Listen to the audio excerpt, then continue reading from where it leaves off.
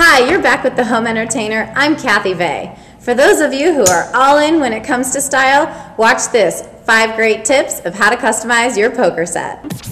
So tip number 1. Obviously many of you have seen something like this, pretty cool octagon shape for a poker table. But did you know that you have a lot of options? How about something just round? For those of you with kids at home and you don't want any sharp edges, that's a really nice option. Or if you want to seat more people comfortably, you can even do a rectangular shape. Or for those Texas Hold'em lovers, go for the oval. That's going to be your best bet. Tip number 2. So if you're anything like me, you probably like to match your wood species and your stains to your current home. So for example, if you have some kind of kitchen cabinetry or a custom bar and you'd love your poker table to match, it's really not a problem. Check out these amazing options.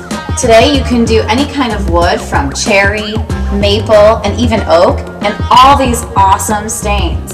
Some manufacturers will actually do something where they match your stains specifically, so just ask. Tip number 3, consider the functions you'd really like to get out of your poker table. So what do I mean by that? There are 3 different options. First of all, you might want to consider a 2-in-1, which is basically dining on one side, and then you flip it and you have poker. The other option is going to be a 3-in-1. A 3-in-1 means you have dining, poker, and then underneath you have bumper pool. It's kind of cool.